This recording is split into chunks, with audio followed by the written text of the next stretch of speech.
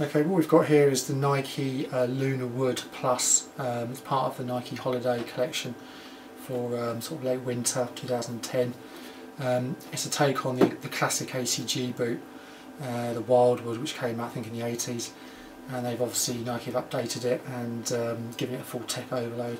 So you've kind of got the LunarLon sole, which is really lightweight, also very grippy, so you could go running off road probably in these as well just because of the grip. And obviously you've got the Plus technology as well, so you can put it in with your iPod.